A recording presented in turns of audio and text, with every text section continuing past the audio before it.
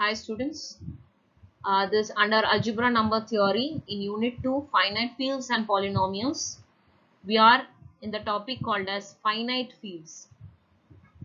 There are a lot of applications of finite fields which we see in computer science and IT. Okay, let's get into the PPT. So let's have the outline. So first we'll start with the introduction and then we move on to the applications of finite fields. Where are these finite fields applied? And go back with basic concepts and statements of few theorems. So here in this PPT we don't have any problems to be discussed. We will be discussing few theorems. So let's start with the introduction of finite fields. Any non-constant polynomial over a field can be expressed as a product of irreducible polynomials, right? So any non-constant polynomial. So non-constant polynomials means you know what is non-constant polynomial. So non-constant polynomial can be expressed as a product of irreducible polynomials. So Brecklam's algorithm is applied for small finite fields, whereas Zehner's algorithm for the large finite fields. As a result of applications in a wide variety of areas, finite fields are increasingly important in several areas of mathematics, including linear and abstract algebra, number theory, and algebraic geometry, as well as in computer science, statistics, information theory, and engineering. That is why I've highlighted this computer science and information theory. Many used to ask me why we CSE and IT students study maths in the 5th semester. Okay, whereas all other branches have already completed their mathematics paper in the second year itself. See, you people are so special, that's why they kept maths in the 5th semester. Jokes apart, there are a lot of applications over here. That is why they have introduced algebra and number theory for your curriculum. Now applications. So what are the basic applications of these finite fields? The factorization of these polynomials. As I told you, these polynomials can be considered whenever you have curve equations, right? Wherever you see curves. I hope everyone remembers the first image what I posted to you was the image of a roller coaster. So likewise, whenever you see chains, etc., you remember the polynomials. So when you want to factorize these polynomials over finite fields, have great importance in coding theory, combinatorial design, and quantum error. Now this finite field was developed by Galois. So Galois theory is also used in cryptography. I hope everyone knows what is cryptography. Okay. So here there are a lot of applications from the finite field. Even in the previous days, years back, we had CD and DVD players using commutation in Galois speed, as do so many disk storage system. Wherever you store things in disk, so those their commutation using Galois speed. Now let's move on to the concepts. So these concepts are very essential. So you should understand what is a field first. Okay. So what is a field? F plus and dot. There are two binary operations, addition and multiplication. Is a set F together with two binary operations plus and multiplication satisfying two conditions. The first is F is in abelian group with respect to plus and dot. So what is an abelian group? I guess everyone by this time you should know what is a group. It is a set, finite set or whatever it may be. It will be satisfying four properties. Along with that, if commutative property is also included, then I can call it as an abelian group. So it should be an abelian group for both plus and dot. Number second condition, the distributive law holds for all a comma b comma c which belongs to F. That is A. What is distributive law? We are distributing something. So here dot is distributive over plus. So A dot B plus C is equal to A dot B plus A dot C. These things you should have studied in your discrete mathematics. and b plus c dot c is equal to b dot c from my right side operator. Right distributive law, left distributive law.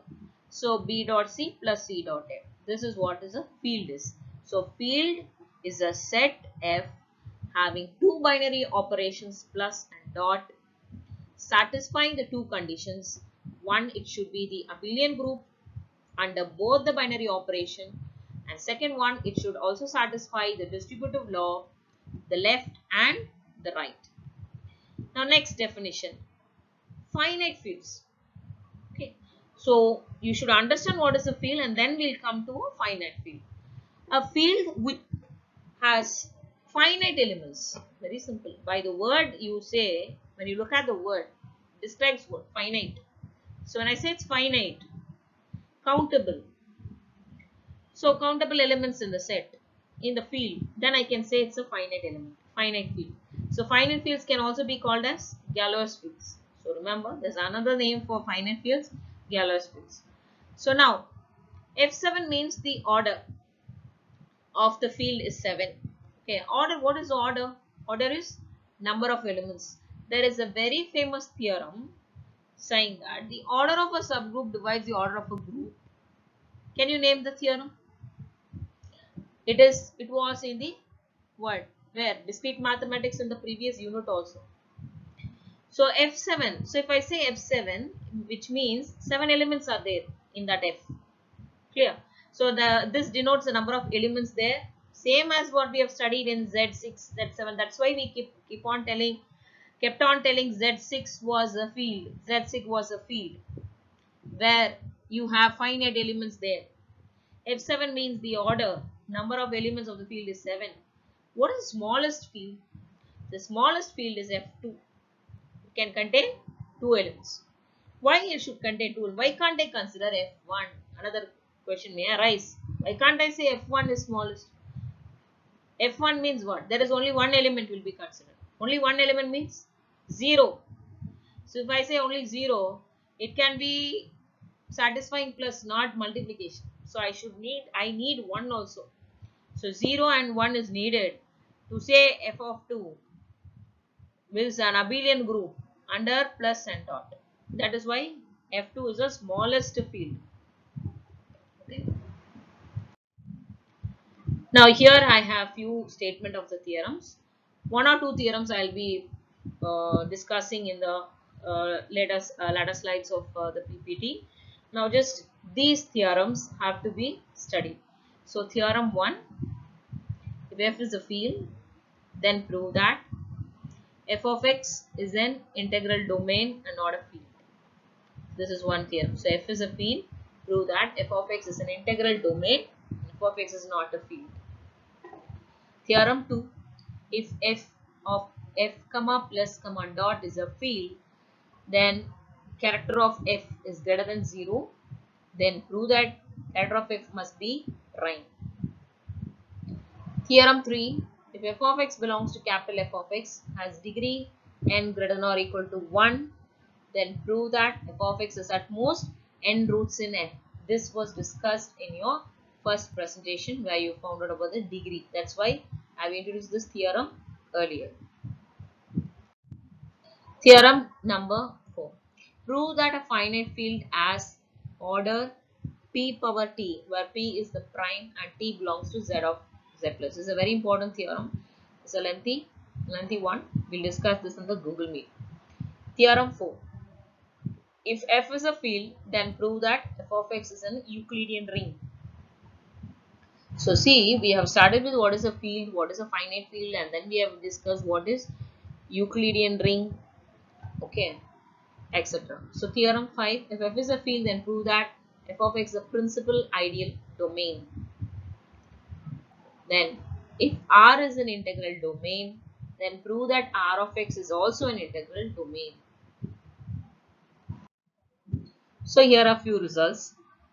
R of x is a ring of polynomials over R. This was earlier mentioned to you. That is a ring of polynomials with coefficients in R. That is what the meaning is. So if I say R is a ring, what is R of x? It is a ring of polynomials where the coefficients are in R. If R is commutative, then R of x is also commutative. If R is a ring with identity 1, then R of X is also an identity with 1. So these are very important results. Theorem, let R be a ring, then R of X plus dot is a ring. If R is a ring, then this is also a ring. If F is a field, F of X is a integral domain. If R is an integral domain, then the degree of F of X into G of X is equal to degree of F of X plus degree of G of X. So definition. What is the ideal of a ring? Let R be a ring. What is ring? Ring is a set which satisfies two binary operation. So R is a ring, a non-empty set I of R. We take a non-empty set I of R is said to be self-ideal, left ideal of R if there are two conditions for left ideal and two conditions for right ideal. One is I is a subgroup under addition. This is I. I is a subgroup under addition, that is AB belongs to I, which implies A minus B belongs to I. And RA belongs to I for all R belongs to R, capital R, and A belongs to I, is called the left ideal. Now I is called the right ideal of R is the same thing, the right. I is a subgroup under addition where A comma B belongs to I, which implies A minus B is equal to belongs to I. For left ideal I had taken RA. For right ideal I will be taking AR. Belongs to I for all R belongs to capital R and A belongs to I. I is called ideal of R if I is both left ideal and right ideal. So results, let R be a commutative ring, then AR is equal to RA, that is left ideal and is equal to the right ideal is an ideal. Then it is called the principal ideal, generated by A and is denoted by capital A. Able to understand? So R is a commutative ring. So when these two are equal, then we call it as an ideal. Next, an integral domain capital R.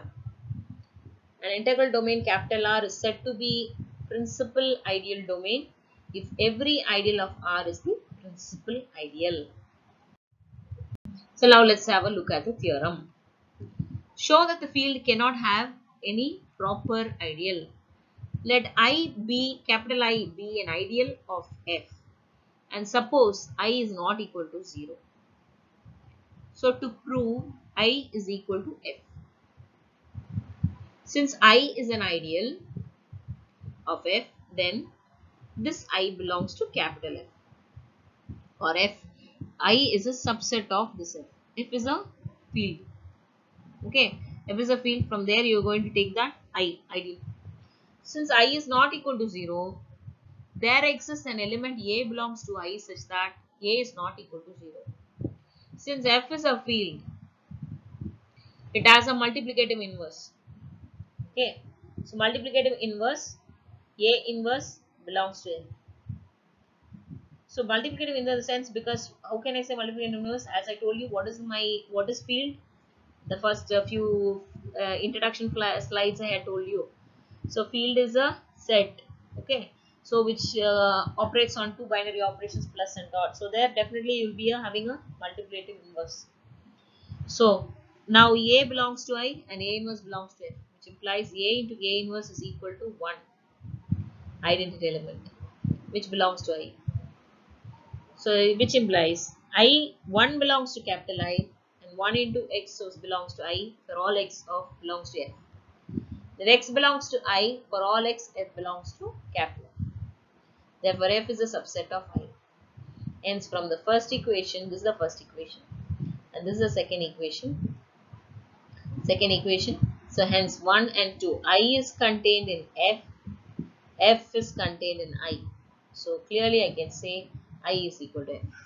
Therefore F could not have any proper ideal. So next theorem. This is one of the theorem which I mentioned in my previous slides. If R is an integral domain, then degree of F of X into G of X is equal to degree of F of X plus degree of G of X. So proof, let R be an integral domain. Then R is a commutative ring with identity and without zero divisors. A not equal to 0, B not equal to 0, but the product is not equal to 0.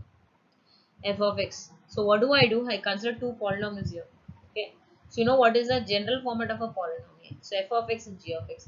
F of x is equal to a0 plus a1x plus a2x square plus so on an x power n, where an is not equal to 0. So degree of f of x is equal to n. So what is the highest degree here? A. So let's consider g of x as a second polynomial, stating it as b0 plus b1x plus b2x square and so on bm. And bm is not equal to 0 and the degree of g of x is equal to n.